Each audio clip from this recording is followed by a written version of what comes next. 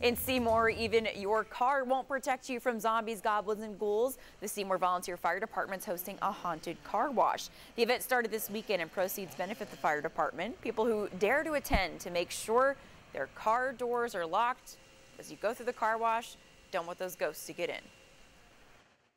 Well, being a volunteer fire department, we're a nonprofit. We get some county funding, but not nearly enough to operate, let alone for capital improvements, apparatus buyment.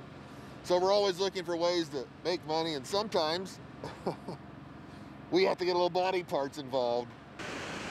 That car wash goes to 11 tonight. You can also drive through the haunted car wash next Friday and Saturday nights as well.